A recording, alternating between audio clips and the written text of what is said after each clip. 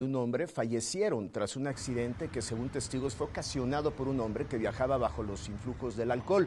El accidente ocurrió sobre la carretera Libra-Zapotlanejo, a la altura de la colonia Tateposco, en Tlaquepaque. El causante viajaba en un vehículo color gris, se salió de la lateral y atropelló a un ciclista que falleció al instante. La mujer embarazada viajaba con él, salió proyectada y también murió, mientras que el conductor escapó del lugar. Este es un caso más en lo que se repite la imprudencia de combinar alcohol y volante, cobrando vidas, como sucedió con Joao Malek en el 2019 o con Yigal R. en el 2021.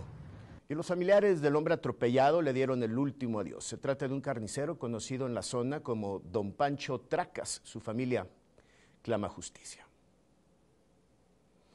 Yo corrí a ver a mi esposo, pero ya no. No, lo que vi fue puros pedazos de carne.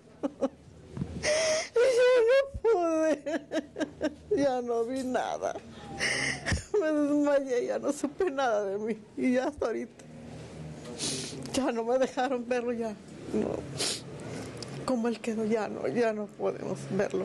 Sobre el ataúd de Francisco Torres fueron colocadas 2 cervezas, un par de cigarrillos, el sombrero que usaba y sus herramientas de trabajo. Era carnicero. Don Pancho Tracas, como le llamaban quienes lo conocían, murió tras ser atropellado por un automovilista sobre la carretera Libra-Zapotlanejo, a la altura de la colonia Tateposco en Tlaquepaque. Todo indica que el causante manejaba ebrio, escapó luego del accidente y por ello exigen justicia. En el lugar donde quedó el cuerpo del señor Francisco Torres fueron colocadas estas 4 veladoras. Hoy la familia también exige justicia. Quieren dar con el paradero del causante de este terrible accidente.